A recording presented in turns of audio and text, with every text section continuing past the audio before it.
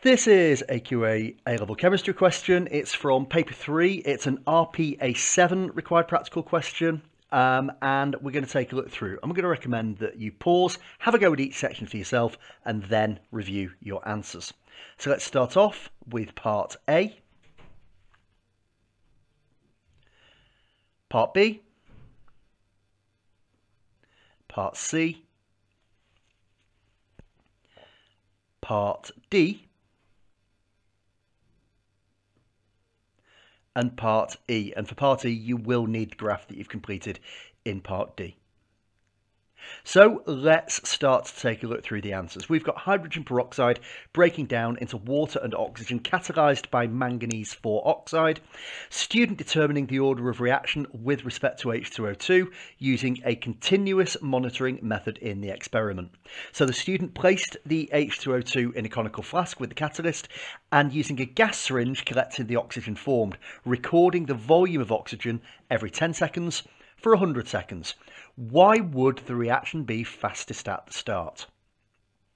Well, this takes us right back to GCSE chemistry, actually, that when we think about rates of reaction, the initial rate is generally faster because you've got more reagent. More reagent means a higher frequency of collisions, and that means that you are going to end up with a greater frequency of successful collisions. So these are the two marks. There's a higher concentration of reactants at the start, so a greater frequency of successful collisions. Please note, greater frequency is really important as terminology. You can't simply say more. Okay, let's move on to part B. We've got a graph here. And tangents to the curve can be used to determine rates of reaction. Draw a tangent to the curve when the concentration of hydrogen peroxide is 0.05 mole diameter to the minus 3. Use that to calculate the gradient of the curve at this point. So remember, when you draw a tangent, it should touch the curve at the point that we are measuring and only at the point that we are measuring. It should not cross the line, it should not touch it again. As a straight line, it couldn't really do that anyway. Now you'll also notice that I've taken it all the way to the axes. I've extended it because that now allows me to more easily determine the numbers that are needed for the gradient. I'm going to do change in y over change in x. That comes to 0.072 over 52, giving me a value of 0.00138. Okay, we move on to part C. We've got here concentration of hydrogen peroxide solution at time t during the experiment can be calculated using this expression. This isn't an expression that you will likely be familiar with, but they've given it you and they've told you exactly what all of the things mean. Use figure 1 and the expression to calculate H2O2 T when 20 centimetre cubed of oxygen has been collected. So we know that the initial H2O2 is 0.083. We're reading that directly from the graph. So I am now going to work out H2O T.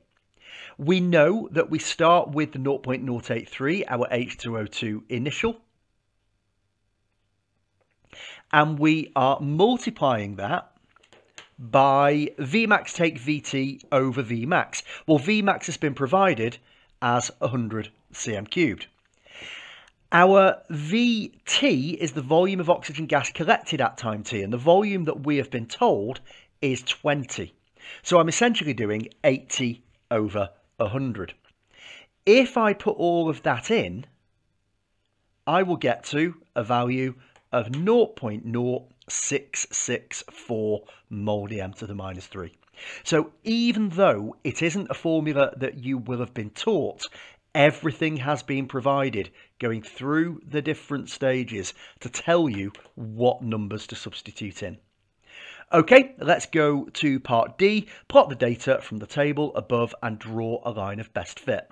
Now, very, very quickly, I'm going to plot those in. You can see that they are coming out as a straight line. Can't really see any anomalies on there. So I am going to use a ruler to take that line through. I'm now going to transfer that graph over to help us to answer part E. Use figure 2 to determine the order of reaction with respect to H2O2. State how the graph shows this order. Well, You will be familiar with characteristic graph shapes for zero order, first order and second order. This one is the characteristic graph shape for first order. And why is that? Well, the graph is showing us it's a straight line graph, and if I go from 0.02 concentration and I double to 0.04, I also double the rate. If I double from 0.04 to 0.08, I double my rate. So they are directly proportional, which tells us it's first order. That takes us to the end of this question. Thank you for listening, and goodbye.